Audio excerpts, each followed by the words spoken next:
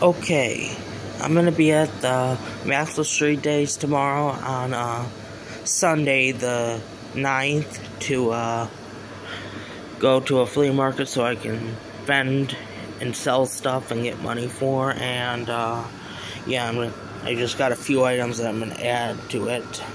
I went there in May, and I'm gonna go there in July tomorrow. But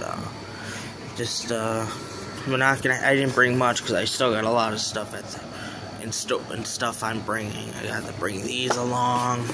There's a cassette in this bag, player in this bag somewhere. There's the turntable, my old Audio-Technica that needs slight repair.